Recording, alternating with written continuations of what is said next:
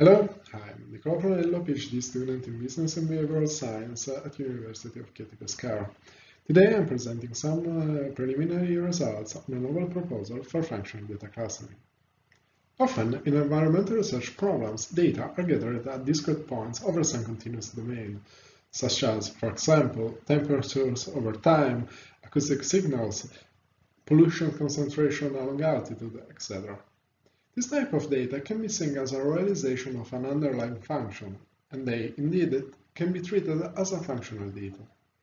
Being able to detect different classes from a set of this unlabeled data is a challenging task, and often it is required as a processing step to conduct further analysis.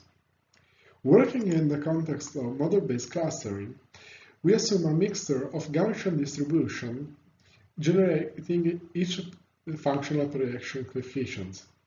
By the equipment of an L1 type penalty term to the likelihood function, we achieve a sparse representation of the sampled curves into a basis of functions, which helps the most cluster detections. In particular, the parameters estimation is obtained by extending an already existing algorithm, first proposed by Zupang and Shen in 2009, for functional data. This algorithm consists in a combination of a common EM algorithm plus a graphical lasso one.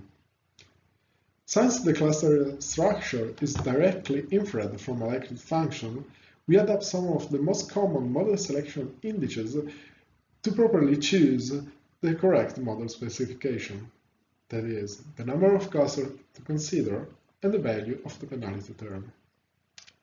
In different simulation setups, our proposal achieves good clustering results in comparison to the other state-of-the-art methodologies. Moreover, it seems that the variable selection induced by the L1 penalization selects only the feature most helpful to separate each cluster. In the panel, we have a graphical representation of this property, where only some frequencies are selected to separate each cluster. To evaluate the performance of this proposal in real-world environmental case scenarios, in the first panel we deal with a sustainable mobility problem in a metropolitan area. The analysis evaluates the common loading profiles of the Paris bike stations during a representative week. In the second one, we show clustering results giving rise to different risk areas with respect to PM10 concentration during a year. The area considered is Piemonte in northern Italy in 2005.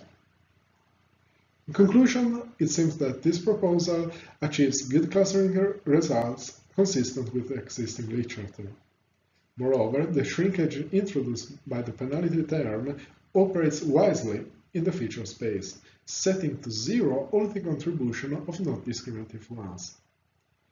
Thank you so much for your attention, and for any question about this work, feel free to contact me on my personal email.